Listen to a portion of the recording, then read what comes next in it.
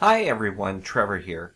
I'm going to show you how to change the BIOS partition table of a drive in Windows. And to do this, I'm going to be using disk K here, which is a 60 gigabyte USB drive.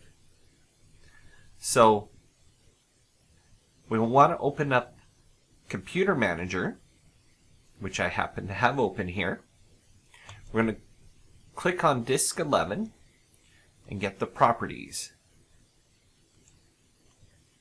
So if we select volumes, we can see that it is a GUID partition table. This will also show up in disk part. Now I've opened up PowerShell as an administrator, and we're going to use this part to change the BIOS partition table. So to do that, we go disk part,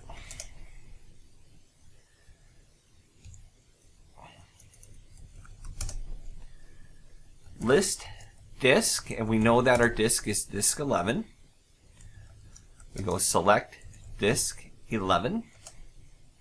Now you cannot change the partition table. Well, there are ways to do it, but for our purposes, we're going to format the disk. And to do that, we type in clean. Then we go convert MBR.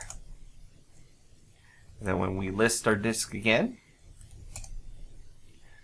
you can see that GPT here is no longer selected as it was up here when we first formatted it.